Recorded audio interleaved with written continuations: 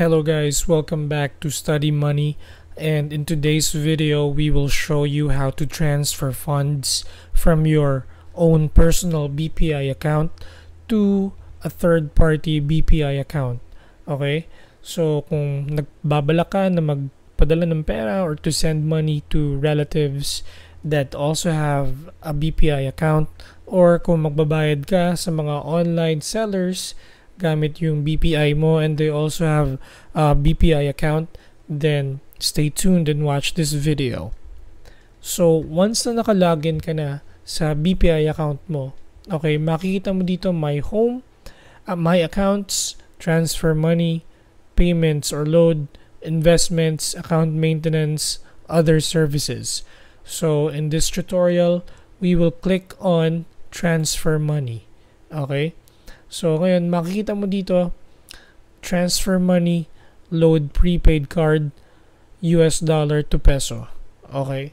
So ang gagawin natin ngayon is we will transfer money to another BPI account na hindi sa'yo. Okay? So may option ka dito, which account would you like to transfer from? So piliin natin to. And then pwede ka maglagay ng amount. So in this video we will put 50 pesos. Okay?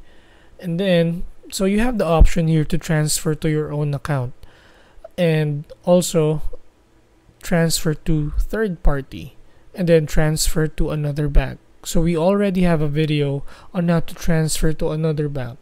Ngayon naman is transfer to third party BPI accounts.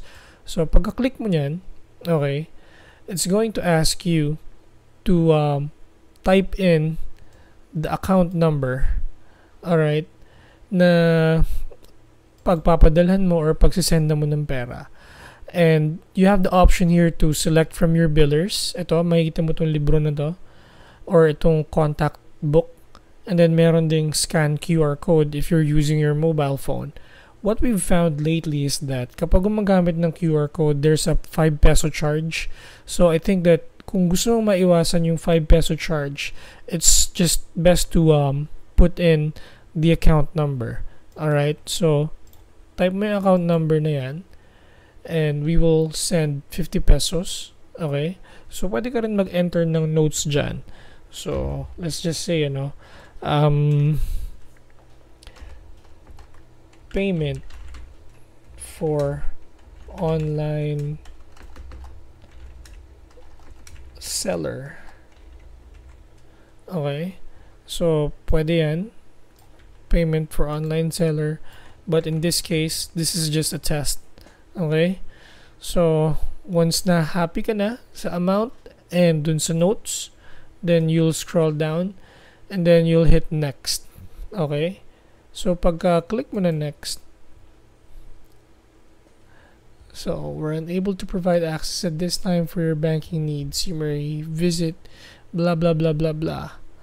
Okay, so currently hindi siya gumagana ngayon, but if you do this using the mobile app, for sure gagana yan. Okay, so try nyo siya sa mobile app. Download the BPI Mobile App. And guys, I hope that you found this video at least informative. Although hindi gumana to using the desktop app, there's always a way to do this using the mobile app. So download nyo yung BPI Mobile App, log in, and follow the procedure that I just showed you today. And so guys, if you have any questions, comments, suggestions, write it down in the comment section below.